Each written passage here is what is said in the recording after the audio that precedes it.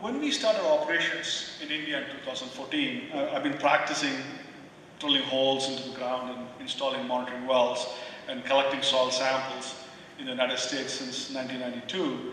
And when I came to India in 2014 to set an office here because we won a contract with an oil company, what I found was the most common drilling methods available for consulting firms like ourselves was hand auger, a solid stump mud rotary, an air rotary rig.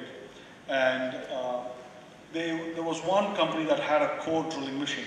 The interesting part was, if you look at the third picture from bottom left, and how they were cutting holes in pipe to call it screen. They were not using machine slotted pipe for even setting the screen in a monitoring well. This is how they were cutting the screen. I found it very interesting that that's what they were doing. And in 2014, this is the technology that they were using in India. This is one of the methods that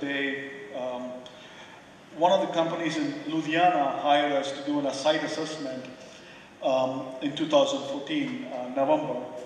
And when I tried to hire a firm to do some holes in the ground for me, this is what they came up with, a drop rod, where you try to collect a depth-specific sample by dropping basically a slide hammer from a tripod down to the ground and hope that you have some recovery through the slide hammer into your, and then you bring it up and see if you can evaluate the geology and see if there's any contamination in the soil sample that